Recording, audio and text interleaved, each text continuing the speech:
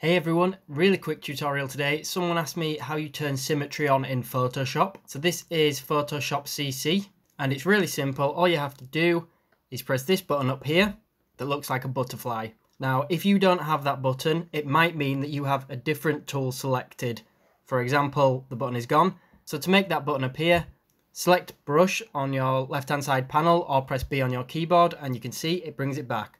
So if we click on the symmetry icon, you can see it gives us a few options. You can play around with these. For the purpose of this video, I'm just going to click vertical and then hit enter on your keyboard or press this tick button at the top. And it is as simple as that. So I'm just going to draw this lovely big pair of circles just to show you an example of how it works. And when you're done, come back to symmetry at the top and just press symmetry off.